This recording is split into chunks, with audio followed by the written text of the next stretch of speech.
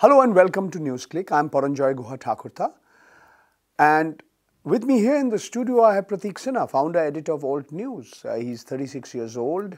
He founded and heads this fact-checking portal based in Ahmedabad. He has a background as a software engineer. He studied electronics engineering in Bangalore, worked in the United States, in Vietnam, and of course in India.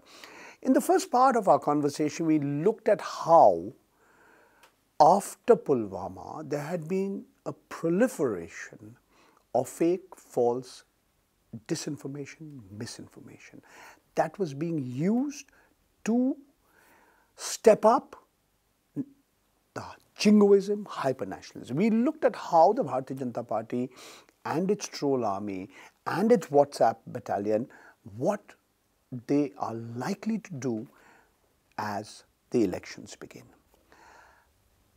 In this, the second part of our conversation, first we take a step back. What are the different kinds of misinformation and disinformation? Normally, we believe that you can be genuinely misinformed. I can say that, I thought you were 32 years old, but you're actually 36 years old. I'm misinformed. But I can also say that having known that you're 36 years old, I can try and spread disinformation that is you are 32 years old. It's a very, very trivial example, but I'd like you to distinguish between the different kinds of fake and false information. So, see, misinformation has various objectives. So, we have to look at this in two ways. Number one, we have to establish that it is organized, and while, so Alt News, I think, sets itself apart from some of the other fact-checking websites, because what we have often done is like we have gone down, so let's say there's a website which is putting out misinformation or / disinformation, we have gone down and found who's actually running the website and found whether they have any links with any party or not. That means you physically visit?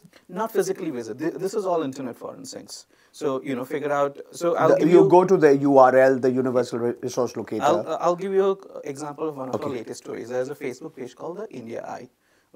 And now this Facebook page also is there on Namo app. So Namo app has a section called My Network, which is like a social media network, and in which certain accounts are followed automatically, which includes Mr. Modi's account himself, Ravi Shankar Prasad, all these ministers, and one of the accounts is the India Eye. Now, we did a two-part story. The first part where we showed how the India Eye puts misinformation on a regular basis, literally on a daily basis. And what we showed was that the India Eye website, if you look at the IP address, for example, it belongs to a company called Silver Touch Technologies in Ahmedabad. If you look at who bought that website, it is a person called Himanshu Jain, who is a full-time director of Silver Touch Technologies in Ahmedabad. And who is Silver Touch Technologies? Silver Touch Technologies is the company which made the Narendra Modi app, which made the Rashtrapati Bhavan app, and it has got plethora of government projects to the tune of crores. Now, when we spoke to the CEO of this company, when we were doing the story, he said that we have got nothing to do with the India Eye. But all the links were pointed to the contrary. Pointing to the contrary. So we have done multiple of these stories to show that when misinformation is put out, it is put out in an organized manner. Also, if you look at the way misinformation progresses, that is, it is always linked to current affairs. So, for example, the day when Aaj ki taza khabar. Aaj ki taza khabar. So when one of the first videos after the IF strike happened was this. This video of a missile homing in on an establishment and blowing it apart, claiming that this is the IEF strike. But it was a video game. Ekdam jhoota tha. It was a video game. So, So a game is being sort of being part of it. Yes. But who are the people who are doing this? Exactly. So now the fact that it is always mirroring the current affairs means that there is a propaganda that is going on to create a narrative. So now, in this case, there's multiple kinds of misinformation. Number one, the one that mirrors the current affairs, where on an everyday basis, so for example, if something is said about demonetization, then there'll be misinformation or demonetization. The second kind is, political parties achieve X and they want to show X plus Y. So this plus Y comes in terms of fudge statistics, that you'll see multiple bar graphs, professionally made bar graphs that are being bandied about on social media. This plus y comes in form of fudge statistics. Number 3, false fudged statistics. yes. Number 3 is at any point in time when there's an individual who becomes a news point. So I'll give you a quick example, like Gurmeher Kaur. She became a news point when that her slides, she did that video and that came out, and it became very controversial.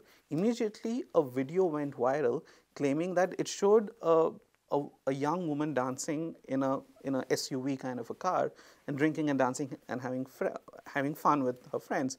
And in large parts of India, a woman doing that would be looked down upon, because of the conservatism. Because of the social conservatism, Yes. Especially in smaller towns, in rural areas. Exactly. It's only in the metros would people not think twice about it. And this person was claimed to be Gurmeher Kaur. I see, I got you.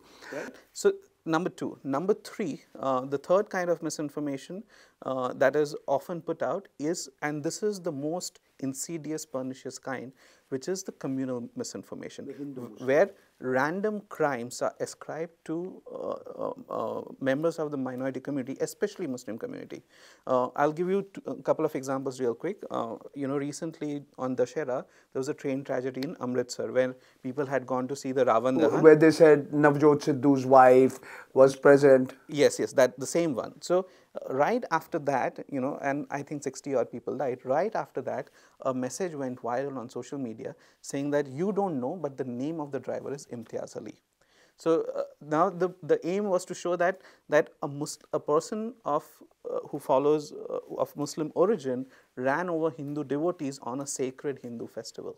Okay, and eventually the clear purpose to incite passions, to divide people on religious lines. And in any case, the name of the person is Arvind Kumar. But in any case, even it had been Imtiaz Ali, the railway doesn't work. It's not a one-person thing. There's so many things which work. But in this case, the name of the person was Arvind Kumar, and this happens again and again. Pratik, as we had discussed in our earlier conversation, today WhatsApp is not confined to the urban areas or the large metropolitan areas and the small towns. It is spread across rural areas. Women, young people, children are regularly, again to use Ravish Kumar's famous phrase, getting educated in WhatsApp Vishwavidyalaya. Today, we have a country of 135 crore people. According to the Telecom Regulatory Authority of India, there's 1 crore SIM cards or subscriber identity modules. There are various estimates. Some will say there are roughly 700 million mobile phones, of which roughly half are supposed to be smartphones or thereabouts. I mean, they are not estimates. The number of WhatsApp users at this point of time are in the range of 250 million. All right. ये सब लोग अपना जो चलायमान दूरभाष तंत्र अत्यंत चालाक हो गया.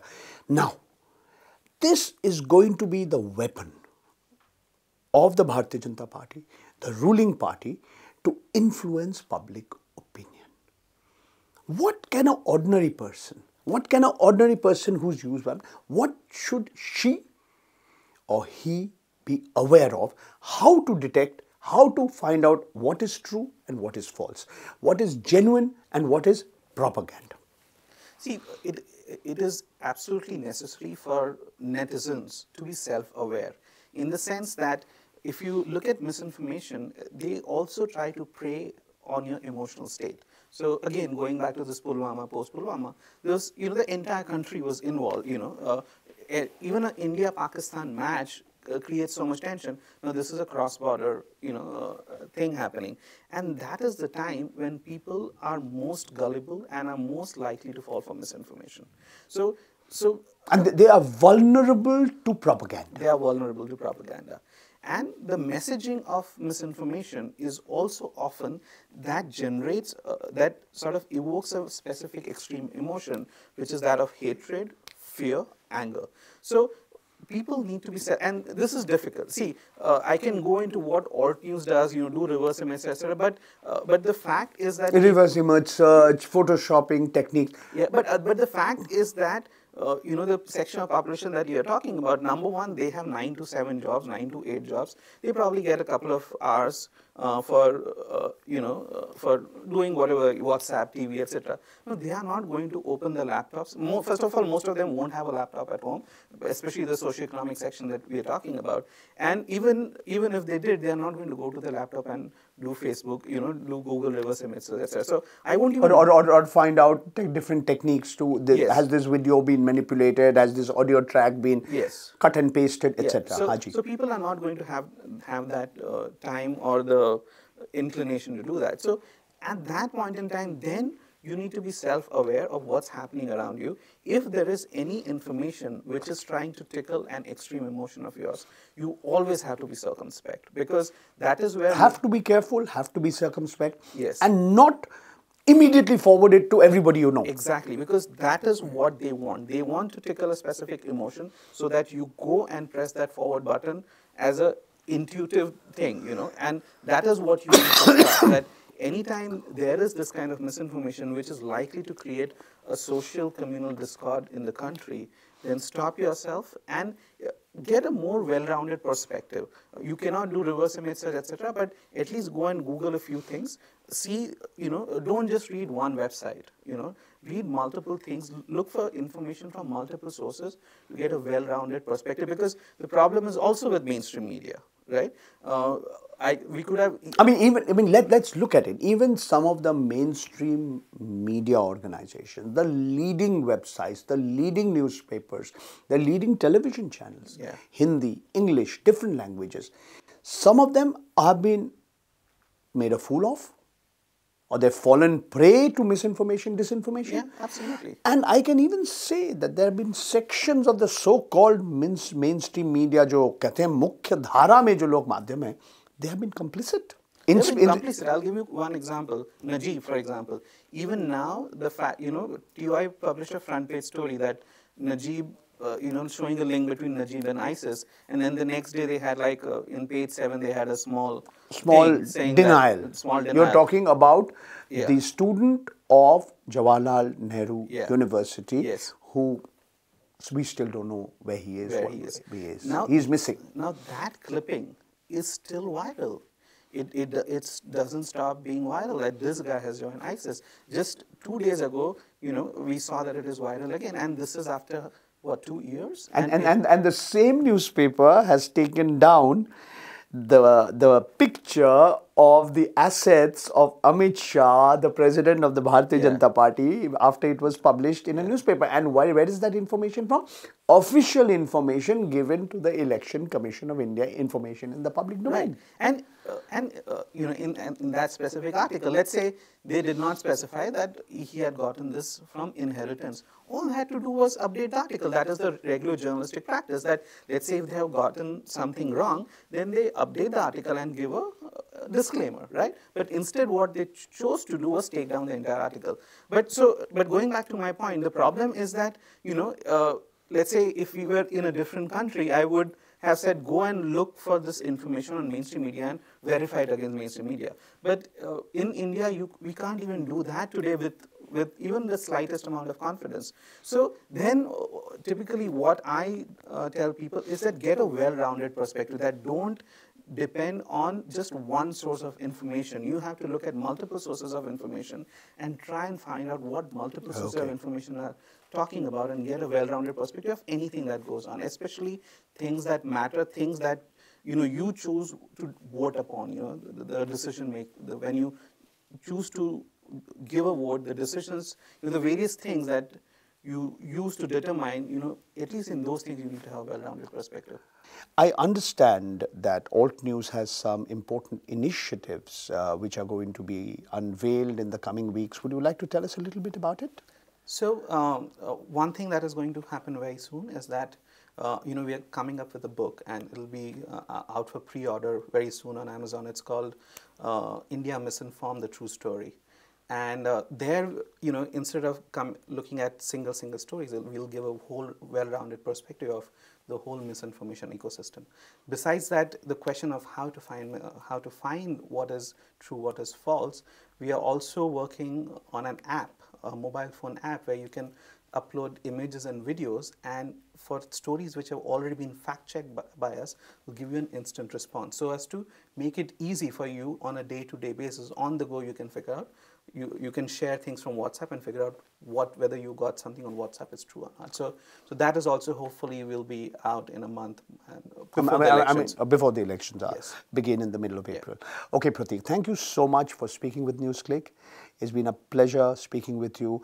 More strength to you and your team of 6 or 8 people who are based in Ahmedabad.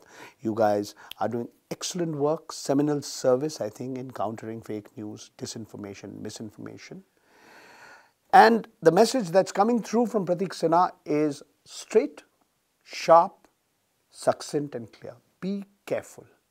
You have to be aware of what you read on WhatsApp, what you share on the social media. There are people who are being paid to emotionally excite you.